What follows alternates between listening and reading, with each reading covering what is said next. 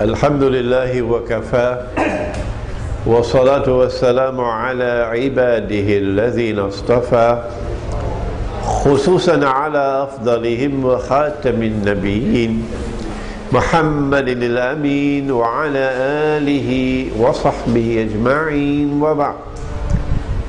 We begin with Allah's blessed name. We praise Him and we glorify Him as He ought to be praised and glorified. And we pray for peace and for blessings on all His noble messengers, and in particular on the last of them all, the blessed Prophet Muhammad sallallahu ta'ala alayhi wa sallam. We welcome you today from a place called Kinrara. Is that how it's pronounced? Kinrara, in Kuala Lumpur in Malaysia, where our son Faris has opened a car wash place. Maybe that's why we have so much rain today. And today's function is to inaugurate his new business, and he's asked us to come to look at the subject of business ethics in Islam. Ethics is that branch of knowledge, in Arabic al-akhlaq. Al-akhlaq. Ethics is that branch of knowledge which determines what is good and what is evil, what is virtuous, what is vice, what is morally commendable and morally we disapprove of. And it is from ethics that we derive our law, what is halal and what is haram. You cannot have law without first having ethics or morality. And we are now looking at ethics as it applies to business and business transactions. And the first thing we'll do is to look at the hadith of the Prophet sallallahu ta'ala alayhi wa sallam, in which he said, pay the laborer his wage before the sweat on his forehead dries up. Do not delay in paying a laborer his wage after he has completed his work, indicating from this command that if we were to delay in paying a man his wage and keep him waiting, and he has to knock from pillar to post to try to get the money for which he has already worked, that this is something which the Prophet ﷺ disapproves of. This is ethically or morally wrong.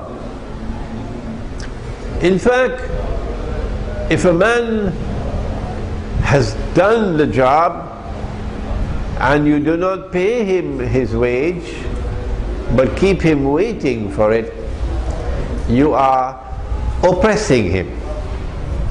And the one thing that is so remarkable about the religion of Islam, which is of course the religion of Ibrahim alayhi salam, is the religion that came to Ibrahim alayhi salam, the Prophet Abraham, and therefore the Christians know about this and the Jews know about this. It is the same religion which came to Moses, Musa alayhi salam, and so the Christians know about it and the Jews know about it. And it's the same religion which came to Muhammad sallallahu ta'ala alayhi wa sallam. What is remarkable about this one true religion is that it has zero tolerance for oppression. Zero tolerance for oppression. And so we must be careful not to oppress people, not to oppress a laborer, but to pay the wage as soon as the job is finished. But now we come to the wage that is paid. How do we pay a wage? We have to pay a wage in money. That's how we pay a wage, in money. And what money do we use? If we use a money in which the value of the money is constantly diminishing, money is constantly losing value, then the wage that that man gets for his labor, that wage would not store the value of his labor. For example, he worked for the whole month, and we now have to pay him his wage at the end of the month. The wage that he gets can buy 5 sheep. But when he gets this wage from you, you pay him in a money which is constantly losing value, like the US dollar, which is the key, they call it currency. The key currency in the world today is called the US dollar. In the 1920s, 20 US dollars had the value of 1 ounce of gold. And by 1944, it took 35 US dollars to buy 1 ounce of gold. And then by 1971 to 73, it took 40 US dollars to buy 1 ounce of gold. And then in October 73, it took 160 US dollars to buy 1 ounce of gold.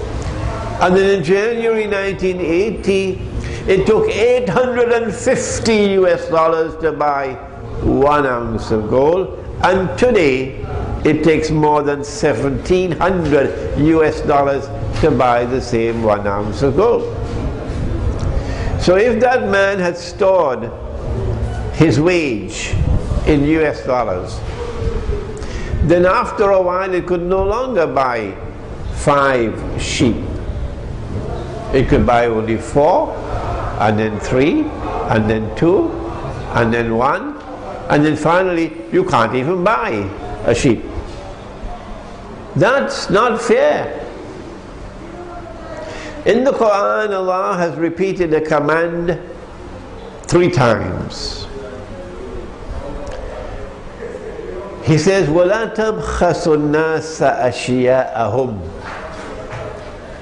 Do not diminish the value of people's things, people's properties, people's wealth, people's wages. The money which we are now using around the world does precisely that. It diminishes the value as the money falls in value. Hence, ethically and morally, this is something which must be condemned. So, pay the laborer his wage before the sweat dries on his forehead means not only to pay him without delay, don't keep him waiting for his wage, but secondly, to pay him a wage which will not be constantly diminishing in value.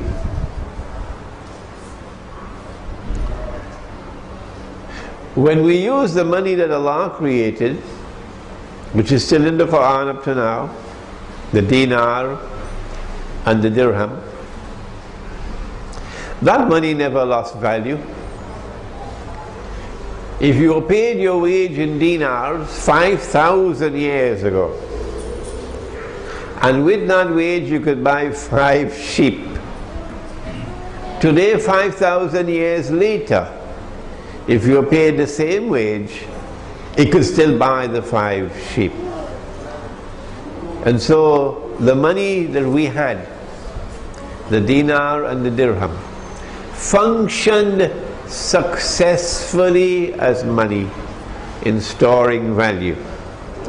And the money that we now have, which has come from a source that I'll introduce to you in a moment, that money is haram in accordance with this verse of the Quran, repeated 3 times in the Quran. What was the verse? وَلَا تَبْخَسُوا النَّاسَ أَشْيَاءَهُمْ. Do not cause bakhs to become little. Do not cause people's wealth, people's properties, people's wages to diminish in value. Where did this money come from? Let us begin this talk this morning, this afternoon, with this verse of the Quran that I have repeated several times. I have explained it several times, I've translated it several times, and yet for some strange and mysterious reason we get no response, none, 0, from the world of Islamic scholarship. I don't know why.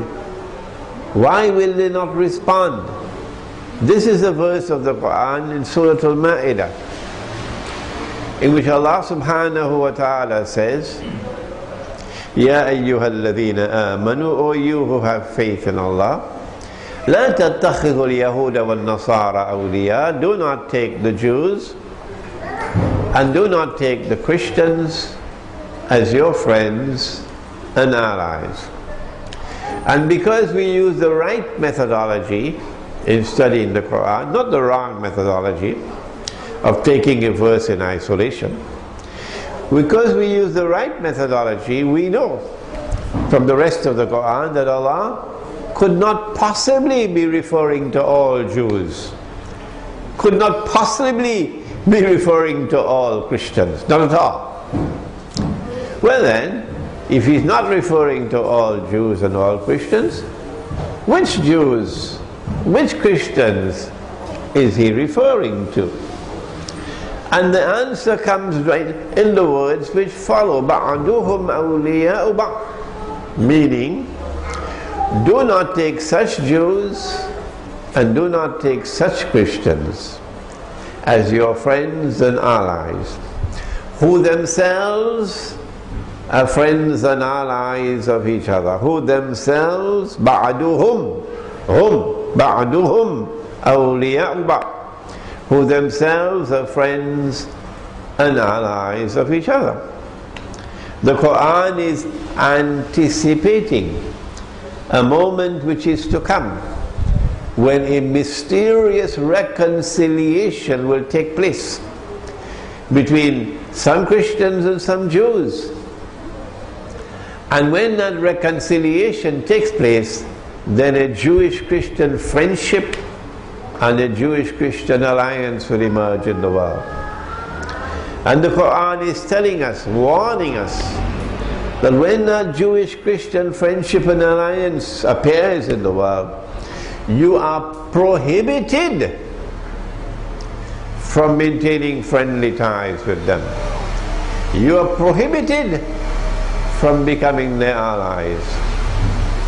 And if you do that, if you defy Allah, you defy the Quran, and you maintain friendly ties with them and join in their alliance, what is the price that you would pay? The Quran answers, وَمَن يَتَوَلَّهُمْ مِنْكُمْ فَإِنَّهُ مِنْهُمْ.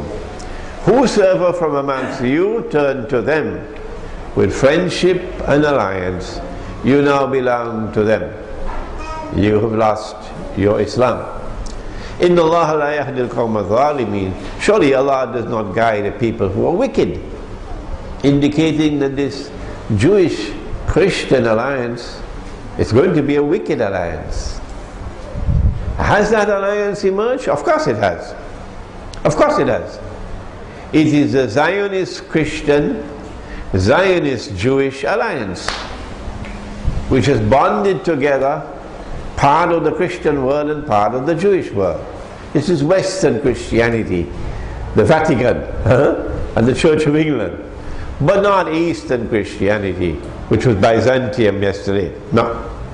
That the Quran refers to as Rome. And the leadership of Russia today is not Rome. No. The leadership of Russia today is not Rome, but Russia is Rome.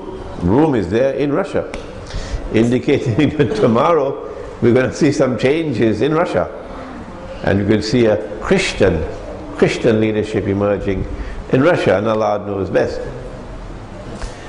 This verse of the Quran is today fulfilled in the world. And the money that we are now using for our business transactions has come from them. It is paper money, paper currencies, and electronic money.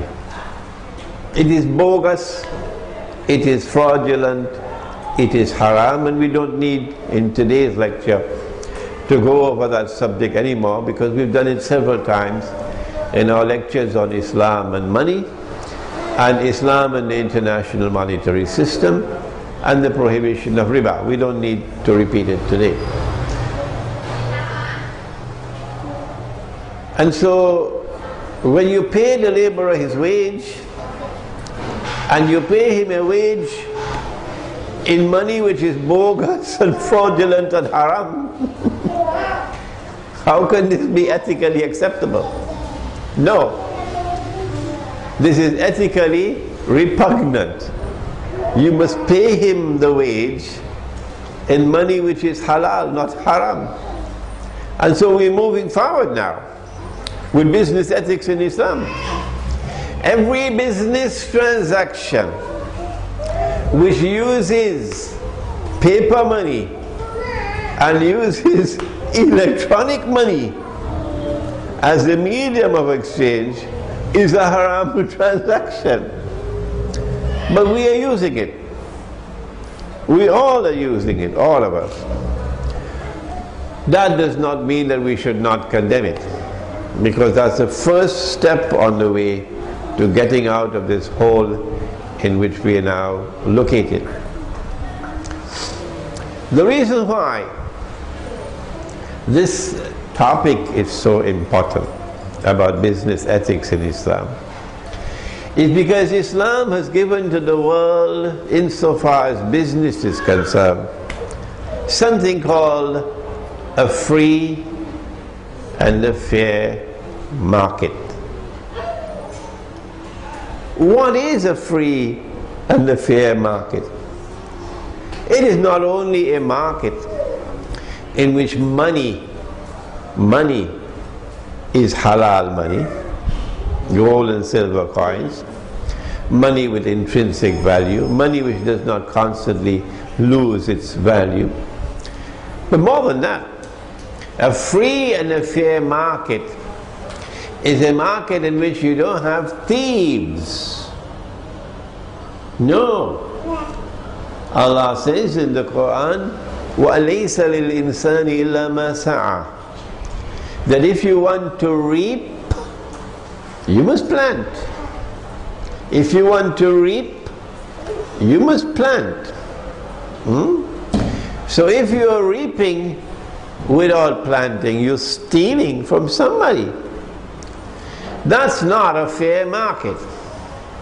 And Islam is so insistent on a fair market that it has promulgated a law of punishment, or had, of cutting off the hand of the thief. That is a severe punishment, cutting off the hand of a thief. Why? Not, of course, if the thief steals a mango from your mango tree, we're not going to cut off his hand for that. No. It has to be something of a certain value, significant value, before we cut off your hand. The reason why there is this severe punishment of cutting off the hand of the thief is because Islam is so absolutely insistent on the preservation of a fair market. If we were to enforce that law today, there'll be lots of bankers without hands. If we were to enforce that law today, central bank without a hand. If we were to enforce that law today, downtown Manhattan will be handless. The financial centers in Singapore, in Hong Kong, in New York and London will see lots of people losing their hands. Why? Because you're reaping without planting. You are stealing. You have a plan with which you attack a particular currency. And as the currency falls, you make a windfall. Somebody's loss becomes your gain. That's nasty. That's repugnant. That my gain should be your loss, that's not business.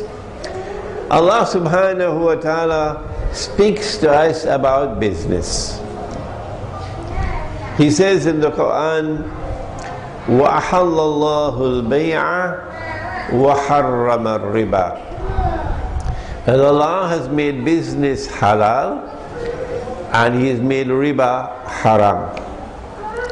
Why is riba haram? And today the market is saturated with riba. Because in a riba transaction there is no risk. No, you are lending money and you are immunized from loss. You're going to get back your capital with the interest. That's not business. A business transaction is one in which you can either make a profit or you can suffer loss. And so a business transaction involves risk. The moneylender does not want to embrace risk. And as a consequence of the market becoming saturated with riba, Allah subhanahu wa ta'ala no longer will cause some to suffer loss and others to get gain, and consequence of which money would circulate through the economy. Because He, Allah subhanahu wa ta'ala, can give you loss and give him gain. But when money is lent on interest, then the rich are immunized from loss, and as a consequence the rich now remain permanently rich, the poor are now imprisoned in permanent poverty, the rich go richer and the poor go poorer. When the rich get their interest on their loan, they're doing so in a manner which is fraudulent, because they're assuming no risk. And so they're sitting down home doing nothing, maybe playing tennis in the backyard. And their money is working for them. And they're becoming richer and richer and richer and richer. Allah says about them, وَأَكْلِهِمْ أَمْوَالَ النَّاسِ بِالْبَاطِلِ. And they consume the wealth of mankind unlawfully. وَأَكْلِهِمْ أَمْوَالَ النَّاسِ بِالْبَاطِلِ. And Allah has prepared a terrible punishment for such people. A market which is a fair market, therefore, is a market in which we prevent the thief who comes and steals your cow from your backyard, but also a market which will prevent George Soros from coming and stealing 500 billion US dollars from Malaysia because he can attack the currency. Both are the same thing, stealing, and for that the punishment is cutting off the hand of the thief. In order for the market to be a fair market, we must insist on business, and lending money on interest is not business. But in order for the market to be a fair market means that no one should have any advantage over others in the market. You cannot say that because you are Malay that the government is going to give preferential treatment to the Malay over the others. That's not fair. In order for the market to be a fair market, it must be a market which does not discriminate against anyone or in favor of anyone. Because my father is the minister, I get the contract. That's not a fair market.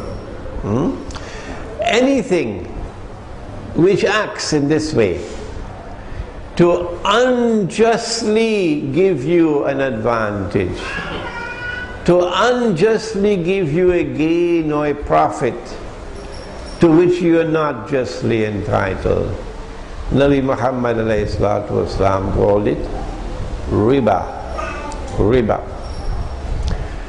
And so business ethics in Islam, when it insists on a free and a fair market, insists therefore on a market which does not discriminate in favor of anyone or against anyone. So can we enforce a business boycott of Israeli goods? Everybody will raise their hand and say yes. Let's boycott Israel. If I ask for hands to be raised today, everybody will raise their hands.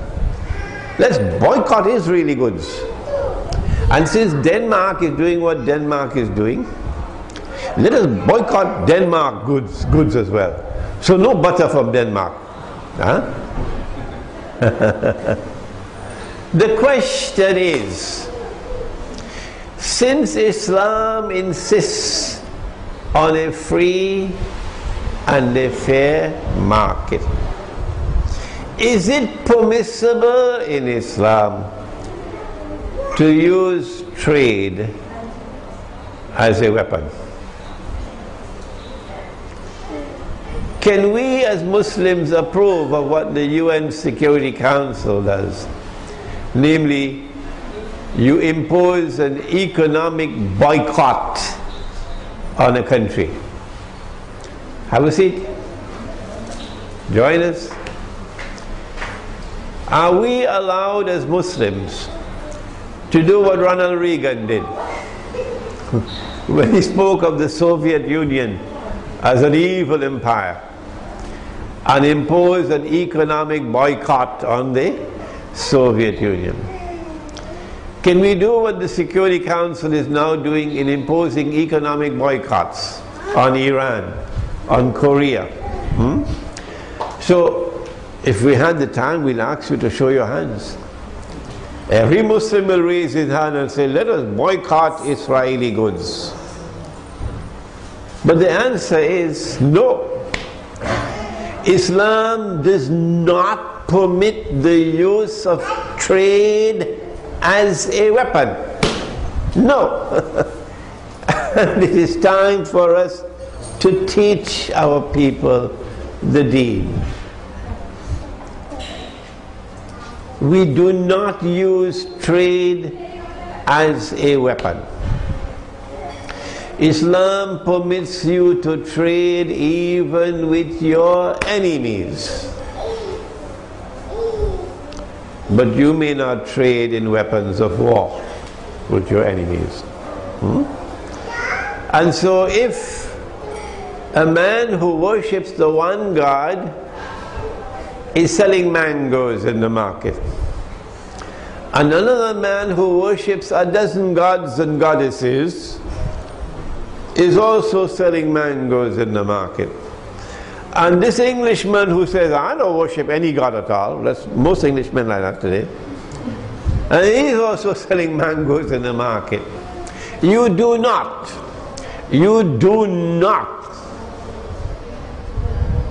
determine who you're going to buy your mangoes from based upon what are his beliefs. The market does not operate that way. No. It's not an old boys network. No. You have to see the quality of the mangoes. You have to look at the price of the mangoes. And you have to make a business judgment. Business judgment. So that if one customer, one businessman here is selling the mangoes and he's a Muslim, you don't go to the Muslim to buy the mangoes from him because he's a Muslim. No.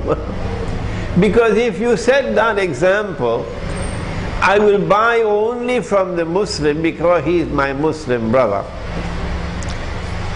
Tomorrow he could be selling you shoddy goods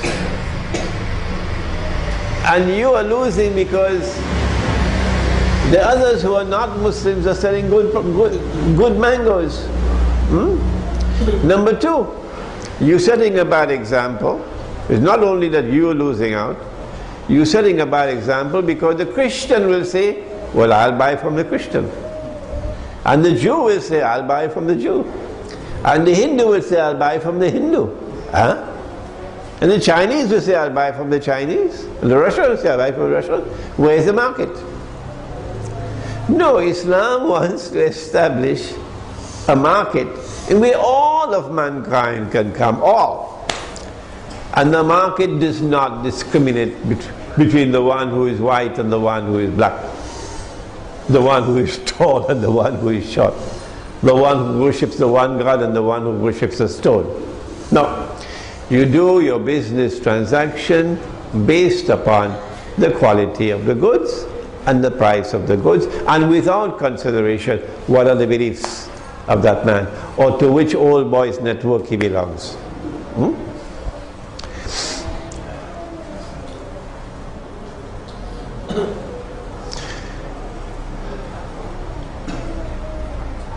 In choosing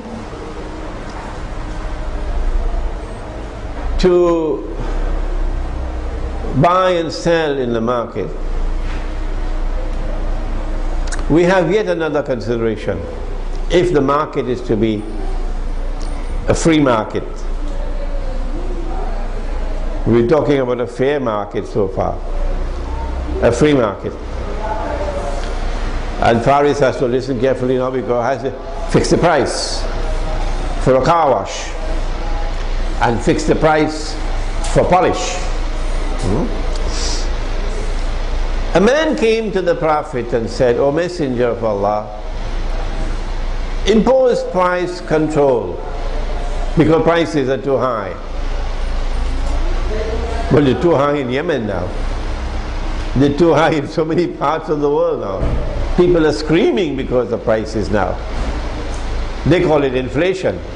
We say no, it's not inflation. It's thieves in the market. Because it's not the price of the good that's going up, you dum-dum. It's the value of the money that's falling, you dum-dum.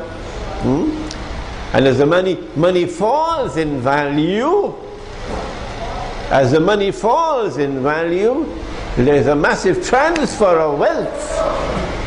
A massive transfer of wealth from the unsuspecting innocent masses to that predatory elite. The man who should teach this subject is Malcolm X. He understood the subject better than any of us.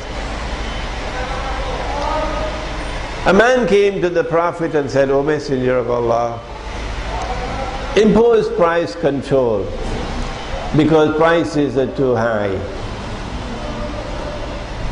Imagine 50 ringgits for 1 kilo of durian?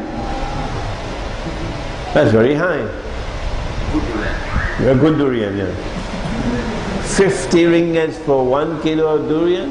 How can we eat durian? Impose price control. Fix the price.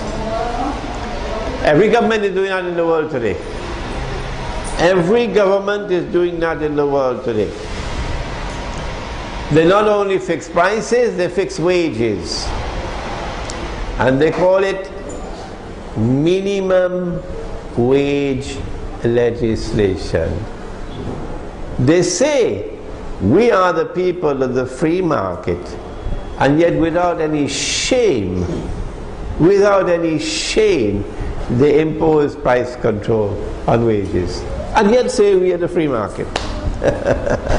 But Islam says free market, and Islam says no price control, no wage control, not. The Prophet said no. And we are accustomed, if you ask the Messenger of Allah for something and he says no, that's it, you will accept his answer. But this man came back to the Prophet a second time. O Messenger of Allah, prices are too high, impose price control. For a second time the Prophet said no. And then extraordinarily the man came back for a third time. And for a third time the Prophet said no. And so the hammer is hitting on our intellect. 3 times the blow is hit, that there is no price control in Islam, and there is no wage control in Islam. But the governments that rule over us know absolutely nothing about Islam. And the scholars who are teaching them and advising them and guiding them are conspicuously silent on the issue. The Prophet said we can pray to Allah and ask Him to bring down the prices. How? Prices are determined by demand and supply. If you can increase the supply, plenty durians come into the market, the price will go down. From 50 ringgits, you can go and you get Odang Mira for 14 ringgits.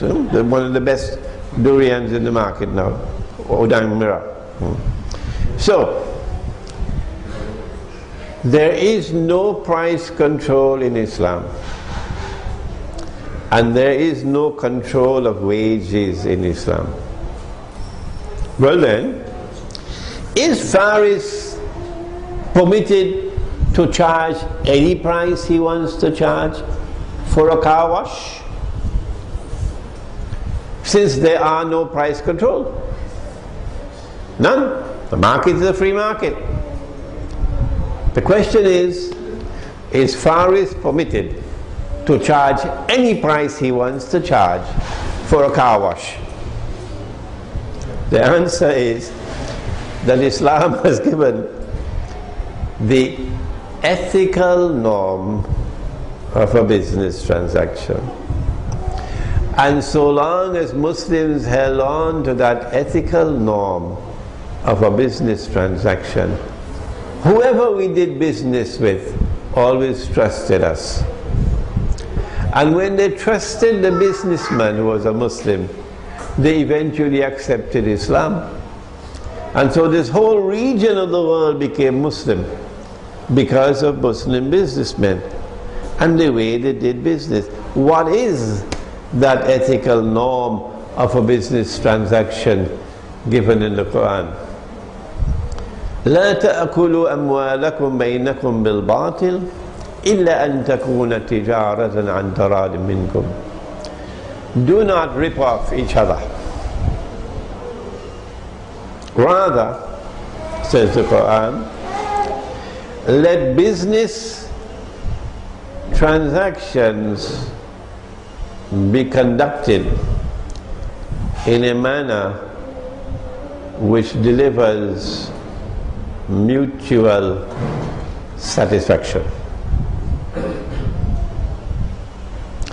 لا تأكلوا أموالكم بينكم بالباطل إلا أن تكون تجارة عن تراض منكم. Don't rip off each other. Rather, conduct your business transactions. Fix your price in such a way that the transaction will deliver mutual satisfaction. The buyer and the seller both being satisfied. So you do not have the freedom to choose any price you want, however high it is. You have to choose a price which gives you a fair profit, but also allows your customer to feel that he has paid a fair price for the work which has been done. And once that customer is satisfied that he's paid a fair price for a job which has been done to his satisfaction, that customer develops trust in you. And that customer will continuously come back to you to do business. You have a car wash and he leaves this residence in this area to go and live in a place called Shah Alam, which is maybe 1 hour, 2 hours away. And yet the man prefers to drive 2 hours to come here to have his car washed. Why? Because he has developed trust in you. Pakistan was created in the name of Islam. The Pakistanis are fond of saying, Pakistan ka matlab kya? La ilaha illallah. What is the meaning of Pakistan? La ilaha illallah. There is no God but Allah. Unfortunately, the businessmen of Pakistan, in their conduct of business relations with the rest of the world, have set such an example, such a deplorable example, that very few people trust them now with business. This is how far we have fallen as a community of Muslims in upholding the ethics of business in Islam. Let us now turn to money and how it is used. Nabi Muhammad alayhi salatu wasalam was passing by the mountain of Uhud with a companion, both of them on their camels. And he pointed to the mountain and he said to his companion, if this entire mountain were to be transformed into gold and given to me, nothing will remain of it with me. After 3 days, nothing will remain except a dinar that I'd keep to pay a debt. Meaning, the Prophet and Islam does not want you to sit on your money, keep it underneath your pillow. No. Rather, the money should be brought into the market, put to work in the market. One of the good things about the stock market that was developed in the Western world is that it took people's savings and brought it into the market so that the money could work in the market. We have the same system of their stock market, but we call it mudaraba, where I invest in your business, but I do not participate in the running of the business. Some people call it a sleeping partnership. And so it is commendable, it is pleasing to Allah that you take the money that you have in savings and invest it in the market. Because as you invest the money in the market, jobs are created. Many people can now share in the profits that accrue from the different downstream activities that take place when you invest in the market.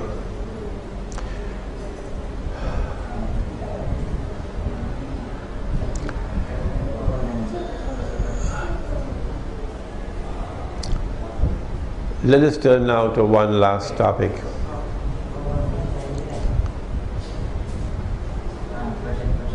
When someone dies, then in Islam the body is washed, and then the body is clothed for the funeral, and that is called a janazah. And then the prayer which is performed over the janazah is called Salatul Janazah. So a janazah was brought to the Prophet alayhi salatu wasalam for him to perform the Salatul Janazah over the body.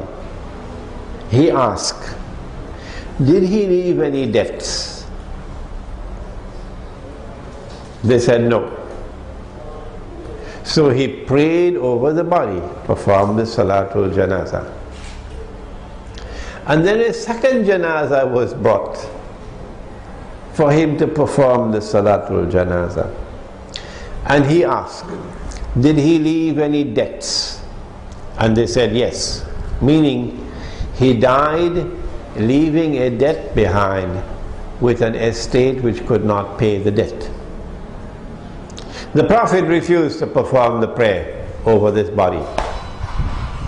He said to his companions, you pray over your brother.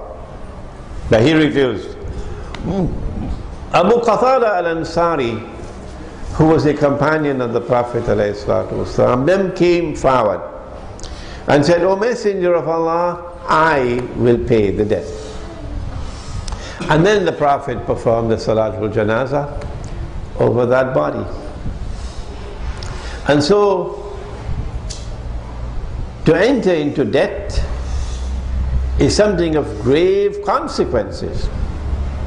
And to die with a debt and without leaving the money behind to pay that debt is so bad that the Prophet would not pray over your body.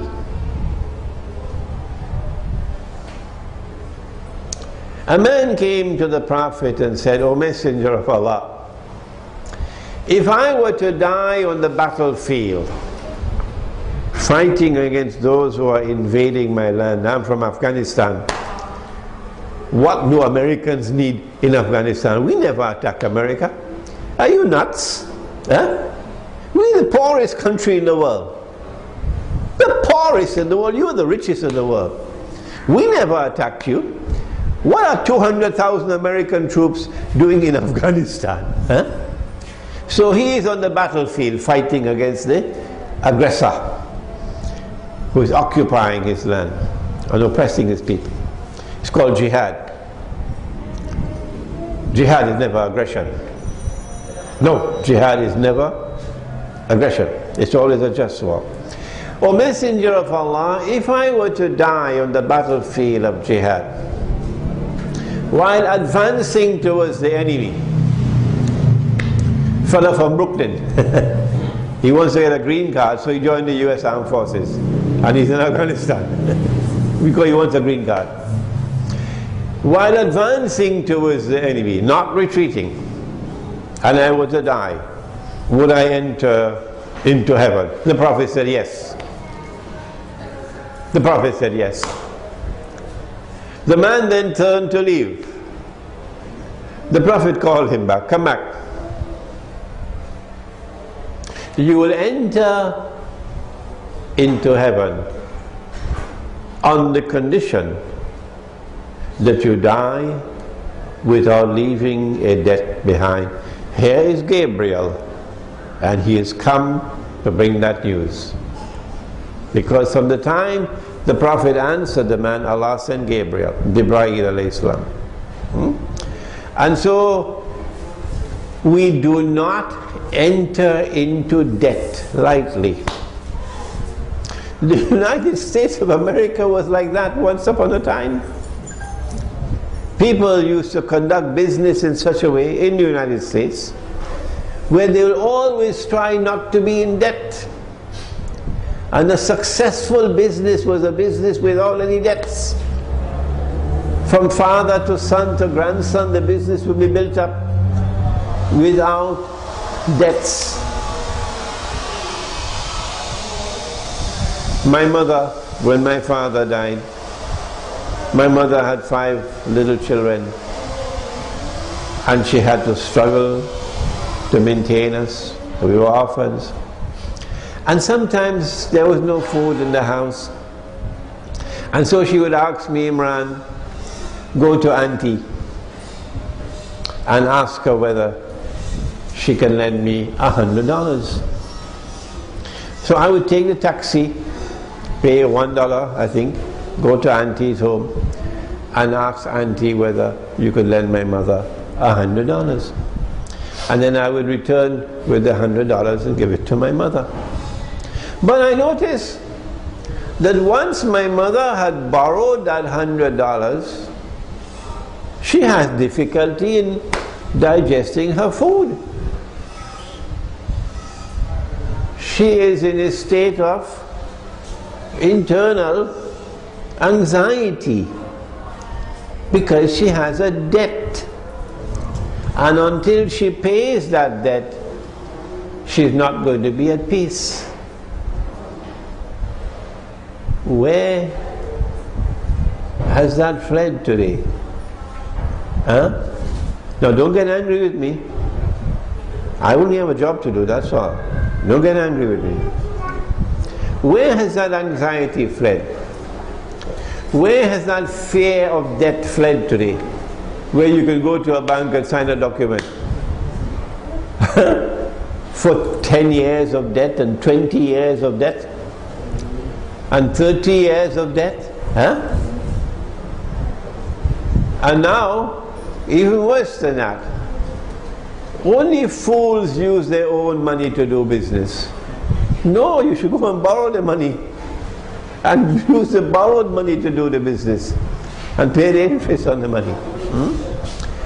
And so today we have a world in which everybody in debt and every business in debt. You have to borrow. So I wanted to rent an apartment in New Jersey, and one of the conditions for rental was you have to give them your credit history. So they checked out my credit history and they called me in and they said to me, Mr. Hosein, you do not exist. I said, what do you mean? Here am I, I'm in flesh and blood, I'm breathing. Mr. Hosein, you do not exist because you have absolutely no credit history. You're not supposed to be in the United States and never borrow. You see? This is how we, in following the American Sunnah, we have lost our business ethics of never entering into debt unless and until we cannot avoid it. Nabi Muhammad alayhi salatu wasalam met his companion Jabir bin Abdullah in the masjid. He said, Jabir performed 2 rakat salat, nafil. And after Jabir had performed the 2 rakat salat, the Prophet paid him a debt that he borrowed from him. So yes, it's permissible to borrow money. Permissible. Even the Prophet would borrow. But you must repay the money. And after repaying the money to Jabir, suppose he borrowed $100 dinars.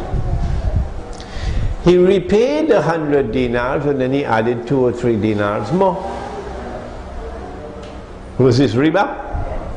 Was this usury? No, it was not. Why? Number one, it was not a condition of the loan. It was not a condition of the loan. No. The condition of the loan is, I'm lending you 100 dinars, you repay me 100 dinars. And so this was given voluntarily. Number two, it was not given during the duration of the loan. It was given after the loan was paid. And therefore this is not riba. We have now come to a world in which the market is so upside down, so corrupted, that business transactions are now very strange. The norm of a business transaction in Islam was always a cash transaction. You buy cash, you sell cash. Go try sell your goods to Macy's. Macy's is a big department store in the United States. If you want to go and sell something to Macy's, they will tell you, we'll buy your goods from you, but we need 180 days to pay. So you have to wait 180 days. And if you do not, somebody else will come forward and you lose the business. The Prophet said, if you have a debt and you have the means to pay the debt and you delay in paying the debt, then that is wickedness, that is dhulm. So if you have a debt and you have the means to pay the debt, you must not delay in paying the debt. So we end now advising Faris with his car wash business to pay the laborer his wage before the sweat dries on his forehead. Faris go look for dirhams and pay the wage in dirhams, silver dirhams. Faris, when you set your prices for a car wash or for polish, you fix prices where you will get a fair return on your labor, and your customer will be pleased and accept that he's gotten the car wash for a fair price. Do not run your business on the basis of borrowing money. Do not enter into debt, because a business without debt is a sounder, stronger business than the business that is run with debt. We pray that Allah subhanahu wa ta'ala may bless this business and grant it be a source of halal livelihood for Brother Faris and Sister Maysara. ربنا تقبل منا إنك أنت السميع العليم وتب علينا يا مولانا إنك أنت التواب الرحيم برحمتك يا أرحم الراحمين آمين.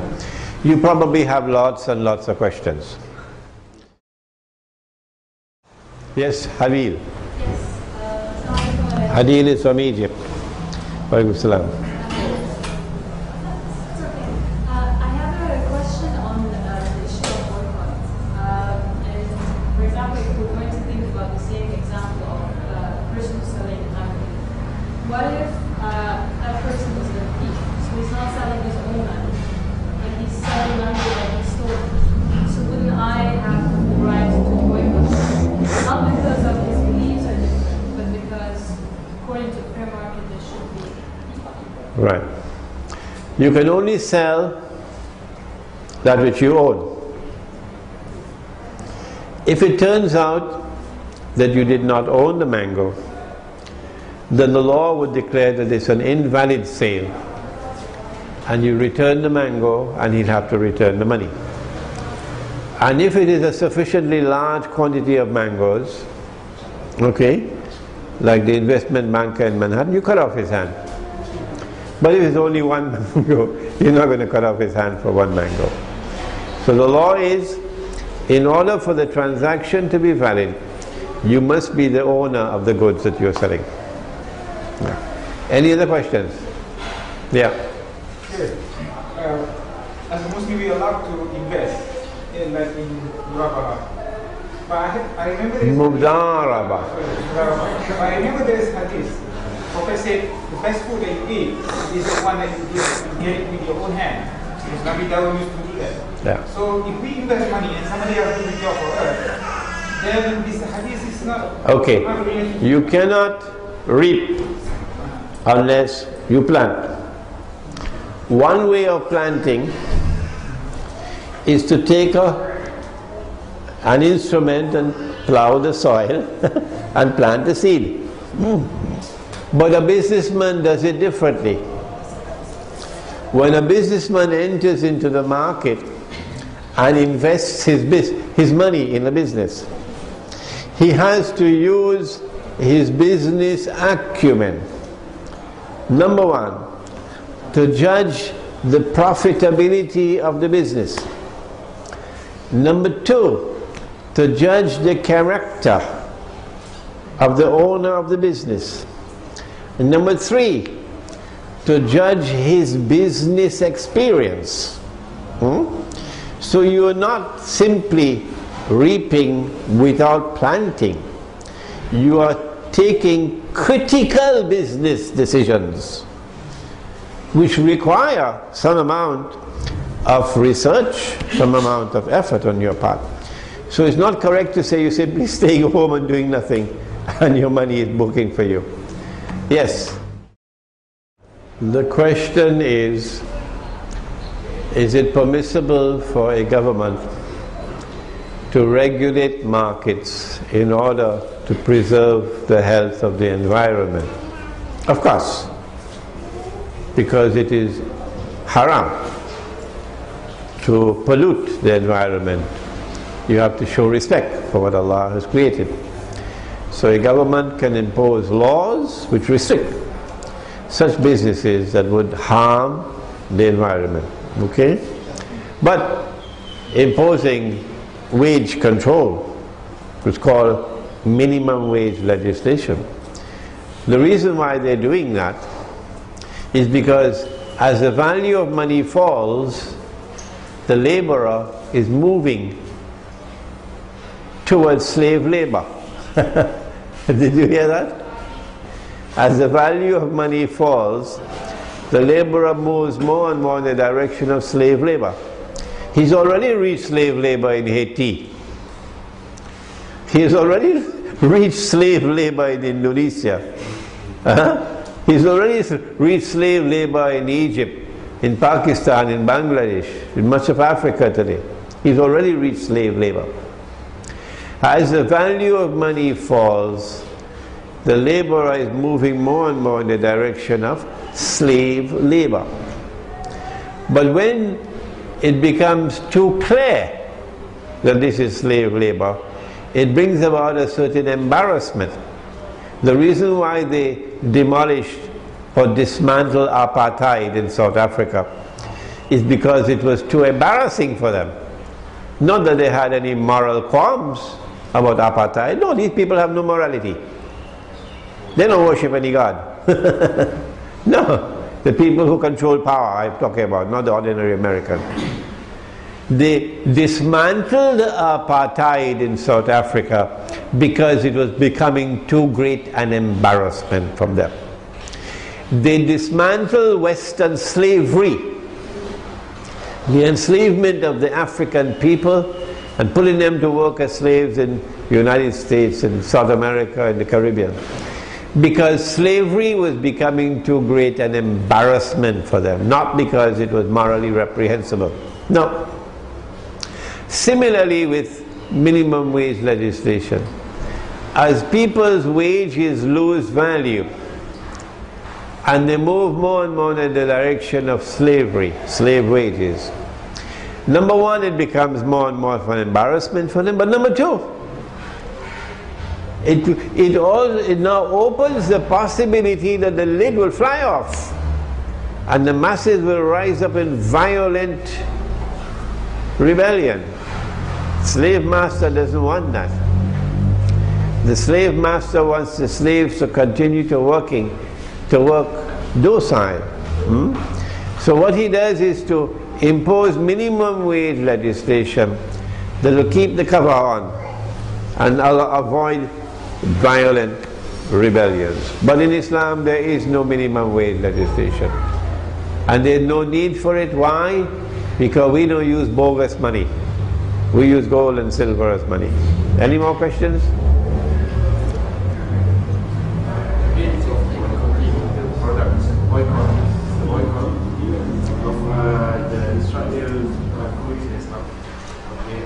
So they're referring that when we buy goods from Israel, so it contributes to one village, Palestine, and stuff like that. Same things like that.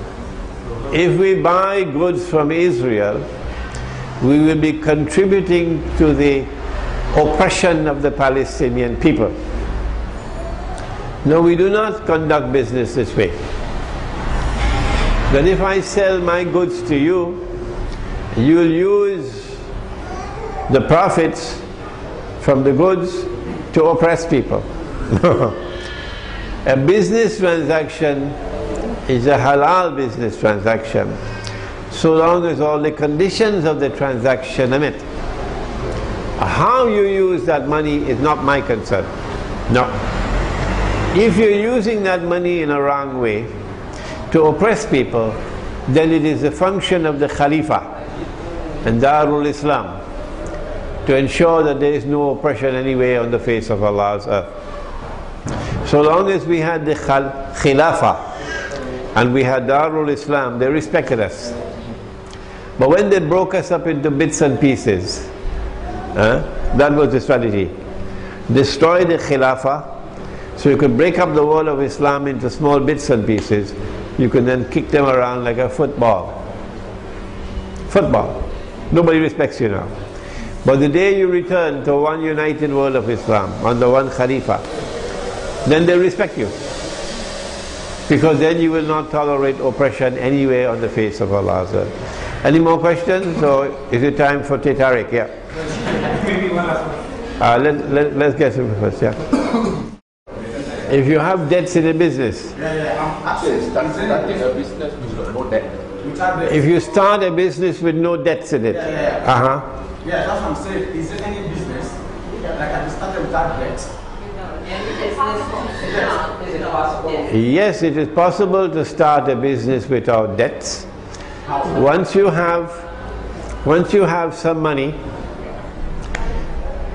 you could use that money to buy an axe and go in the forest and cut the wood and make bundles, go to the market and sell the bundles of wood. The daughter of Prophet Muhammad ﷺ, she and her husband Ali, they did this.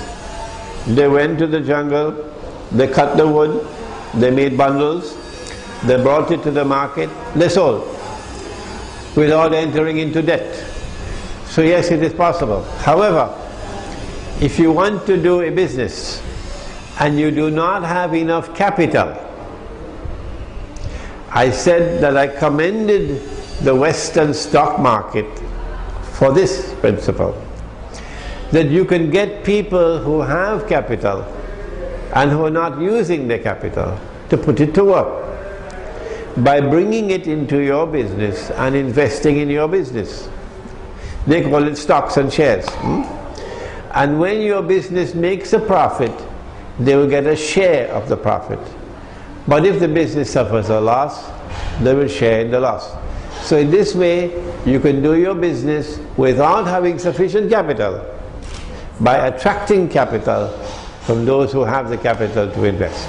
This is called mudaraba. Yeah. Another question. If I'm starting a business, for instance, it's a car wash business, and I spend my own personal capital to start a business, the business will pay back that capital I took from my personal money. Definitely the business is in debt of some capital without borrowing from outside. That's why I'm asking, that's why I'm calling that word. Is any business, free business, without debt? Because if you're starting a business, you bring money from your pocket, your personal money. And that personal money has to be paid for. Because you took it from somewhere, your personal money. The business has to be, definitely the business is in debt. Now, if a man takes money from his own pocket in Islam, that is not considered a debt. If a man takes money from his own pocket in Islam, that is not considered a debt. In order for it to be considered a debt, you have to take it from someone else. Alright? That's well. So if you are starting your business with your own capital, then you're starting your business without any debt. Yeah. Is that all, or do we have any more questions? Yes. Sure. In Malaysia, we have investments so-called unit trust, and also there's Islamic unit trust as well. But the problem is, when the money invested in somewhere else, we don't know how that person, their etiquette. So then their profit, even though if they're reading people off, that will eventually come back to the end. What is the sense of Right. This is the deficiency in the Western stock market system. The question is, if I invest my money in a business, I am not running the business. This is mudaraba, sleeping partnership. But that business is not operating halal. That business is involved in haram things, prohibited things. Then that investment would be a haram investment. Today we live in a world in which if you have a business which is operating completely halal, then that business belongs to an endangered species. Those who rule the world will come and destroy it. Because you're not supposed to have a business which is free from haram. The only place now where you can survive with businesses which are completely halal is if you get out of the cities, and go to the countryside. And in the countryside you'll be safer, and you have more chances of operating a business that will be completely free from haram. Okay, I thank you very much for your participation in this topic. I have by no means covered the subject, but I do believe that we touched on some very important parts of the subject. And the last word I'll have to leave with you is this, that if you die with a debt, you know, borrow the money, on 40 years you're going to repay the money. If you die with a debt, and without leaving an estate that could pay off the debt, the Nabi Muhammad ﷺ would not perform the Salatul Janazah over your body. And when you help a brother Muslim to pay his debt, then that is something that brings great reward. For Allah can then cover your sins, and Allah can forgive your sins. ربنا تقبل منا إنك أنت السميع العليم وتب علينا يا مولانا إنك أنت التواب الرحيم برحمتك يا أرحم الراحمين آمين. إلهي لست للفردوس أعلى ولا أقوى على نار الجحيم الله فهب لي التوبة واغفر ذنوبي فإنك غافر الذنب العظيم إلهي لست للفردوس أعلى ولا أقوى على نار الجحيم الله فهب لي توبة واغفر ذنوبي فإنك غافر الذنب العظيم